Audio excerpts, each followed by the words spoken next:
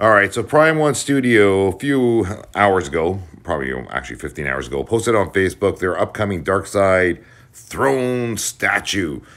Now, here's the deal. This looks amazing. As we all know, it's very expensive. But, I got to say something right now about Prime One Studios, Queen's Collectibles, XM Studios.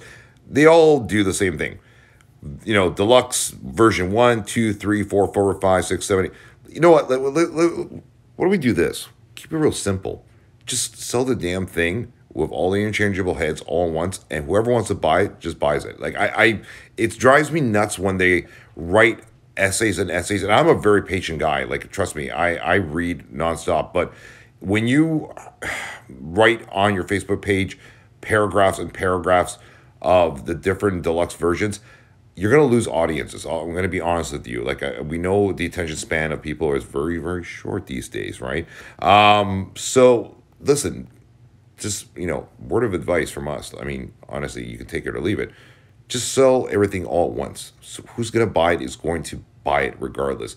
The more accessories you give, the better. Mezco does it the best. Here's the toy. Here's the action figure. This is what you're going to get. Buy it. Done deal. Anyway, throne looks good. A lot of LED effects.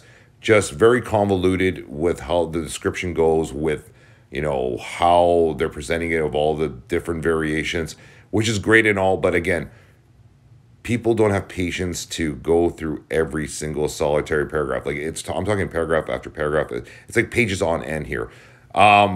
Sell it all at once. Prime One Studios, trust me on this. Put everything all together. Who's going to buy it? I know this from marketing.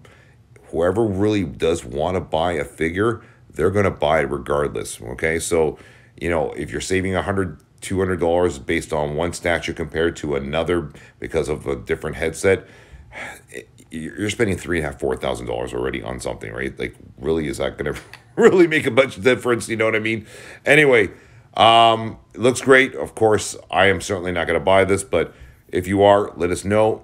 Check it out over in Prime One Studio on Facebook. Take care, everyone.